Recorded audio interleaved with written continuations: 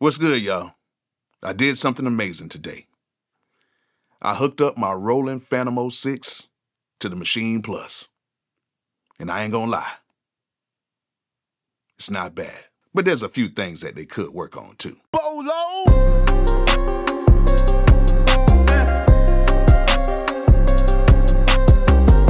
Before we get started, if you guys need any equipment for your studio, make sure you guys go ahead and click my link in the description and head over to Zounds.com. Zounds has a whole bunch of stuff on the site, and they have a whole bunch of stuff on the site that requires no credit or background check, meaning all you have to do is order it, they'll ship it to you, and you can make monthly payments. All you have to do is add a credit or debit card up to the account, and you can go ahead and get your stuff just like that. So if you guys need some equipment, make sure you guys go ahead and click my link in the description and head over to Zounds.com and get you some equipment today.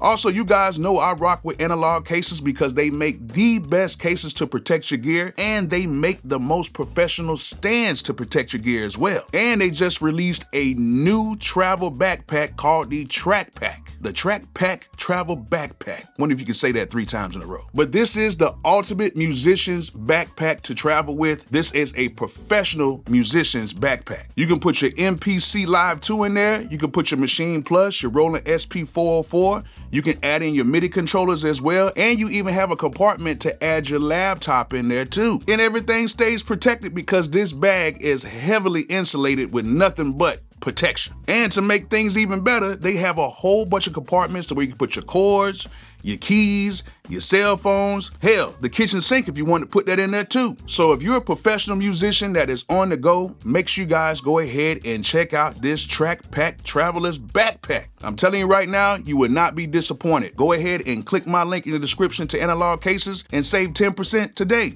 All right, so yesterday I finally had time to sit down and learn how to use my workstations with the Maschine Plus.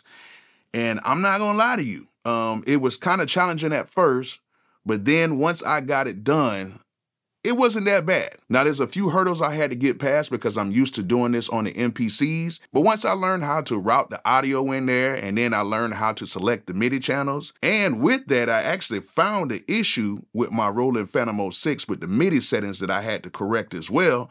But, once I figured all that out, I ended up making my first beat using the Roland Fantom 06 and the Maschine Plus. And I'm here to tell you, it's not that good.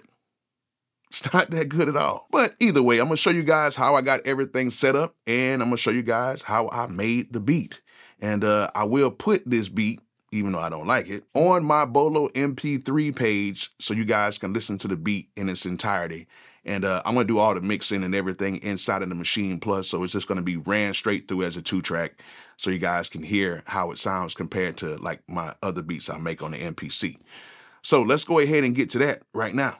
All right, so first things first, I had to get the Maschine Plus and the Roland Fantom connected, and I had to make sure that they were talking with each other. So of course I did the normal things inside of the actual keyboard. I turned the local control off, or the local switch, depending on what type of keyboard you have. And there was one thing inside the Roland Fantom 06 that I had to do that I don't have to do on my other keyboards. I had to go to the MIDI section and go to the transmit section and turn all of that off. Reason being, when I hooked everything up and I got everything running, everything was still coming through on channel 1, even though I was selecting other MIDI channels. So I went ahead and just turned all the transmit stuff off, and everything works good. And from that point there, I went ahead and I connected the Maschine Plus to the Roland Fantom 06 using a USB cord, because that's how I send my MIDI information, is through a USB cord. But there was a slight problem with that because I actually had plugged it into the bottom USB, and I wasn't getting any type of signal. It wasn't showing that the keyboard was being recognized or nothing like that.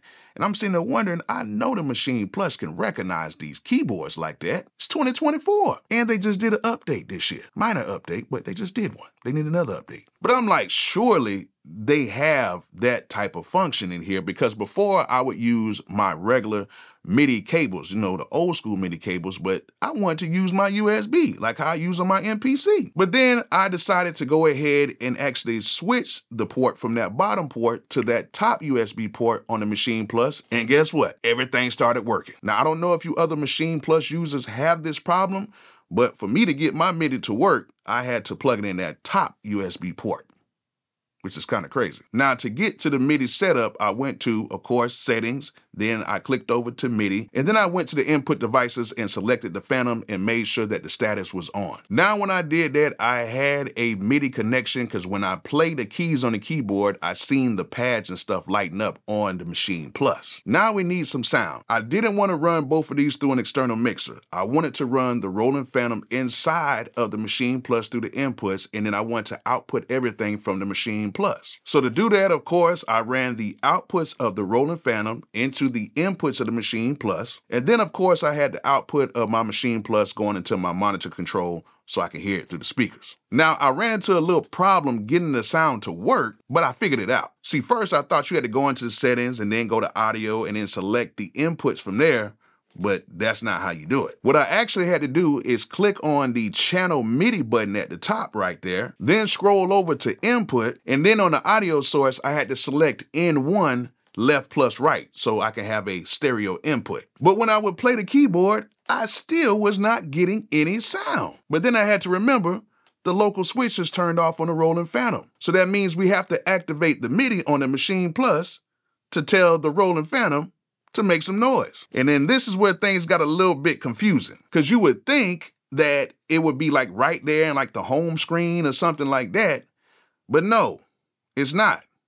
It took me about 30 minutes of digging, and then when I found it, it was actually in the output section in the channel MIDI little button, and I went ahead and found it in there, which is kind of weird. And then to make things a little bit more confusing, I had to scroll over a few tabs just to find the MIDI section to where I can select the Roland Fantom 06 and select the MIDI channel so that we can hear some sound. But once I did that, we got sound. All right, so now that we have sound, now we can finally make this beat. But one thing that you have to understand is, inside of the new Roland stuff, they have things called scenes. They're not sequences no more, they're scenes.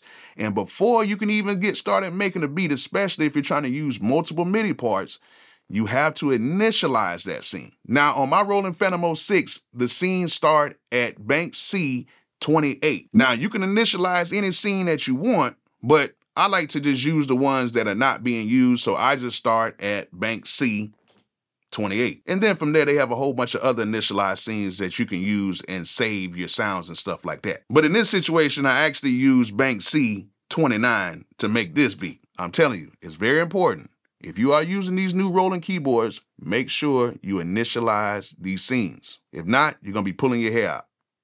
I'm telling you. Now, the cool thing about the Maschine Plus that I do like is, since we are in the channel MIDI, we can just go ahead and press a pad, and that pad will represent what MIDI track we're on. So as you guys can see, I'm on the first pad, and this pad corresponds with MIDI channel 1 on my keyboard, which is playing the piano. And then if I hit another open pad, say for instance pad 2, and I set my destination to be the Roland Fantom 06, it now plays channel 2 on the Roland Fantom 06, which I have strings on here. And then if I go to pad 3, and once again select my destination as the Roland Fantom 06, and then it's gonna play MIDI track 3 on the Roland Fantom, which is a choir sound. Now that's actually kind of cool how they got that set up. We just can go ahead, press a pad, and then we can just pick our sounds and stuff like that. And of course, this is really helpful, especially when we want to do track mutes. Now there's several ways you can make a beat on the Maschine Plus in standalone mode. Some people like to make everything inside of a group, then they would copy the group and then delete certain parts out of the group to kind of make their own sequence. But me, I tried to do it a way where it makes more sense and it kind of has like a MPC style of workflow. So what I like to do is, for each sound, I like to assign it to its own group. So say for instance, MIDI channel 1, which is the piano, I'm gonna go ahead and use that on group A. And then MIDI channel 2, the strings, I'm going to use that on group B. And MIDI channel 3, which is the choir, I'm going to use that on group C. And the reason why I do that is so when it comes time to me sequencing this out, I can just go ahead and mute the groups instead of actually going into the group and either physically muting or deleting parts inside of the group, because I'm telling you, it can get a little confusing doing this. But if some of you machine users can show me a faster way, I'll definitely take you up on that offer. But to me, this seems like this is the fastest way. Now, I do this the same way with my drums as well. I actually single out all of my drums on different groups so that way I can just mute the groups rather than making all the drums in one big group and then having to go in and copy and paste and take this drum sound out and all that stuff. It just makes stuff so much easier on here. And did I mention that the Maschine Plus is straight from disc streaming? So if I just add like a snare or a hi-hat or anything, once I put it on the pad, I can play it on my keyboard without having to press nothing. But they do have a handy keyboard feature on here so where you can play everything on the pads as well. But I went ahead and got the beat for you guys, and let me show you guys the breakdown of the parts. And I forgot to mention, I used my 2023 drum kit in this beat. So if you guys need some really nice drums, go ahead and click my link in the description and get some of my drum kits. They're all dope.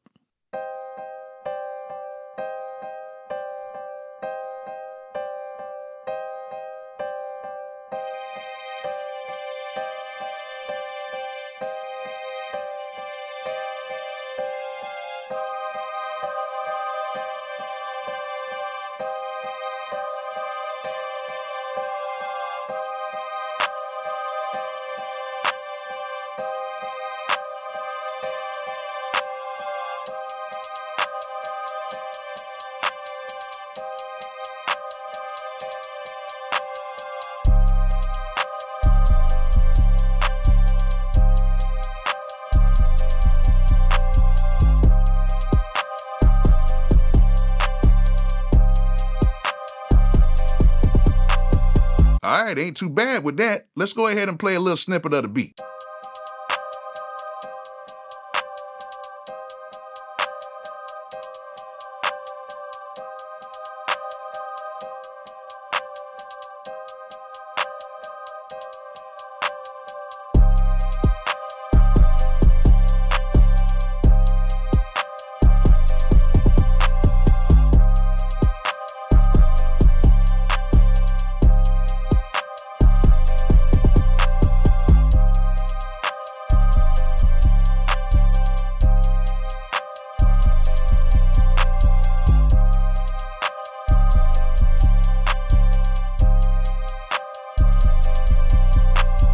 All right, so there it is, a quick snippet.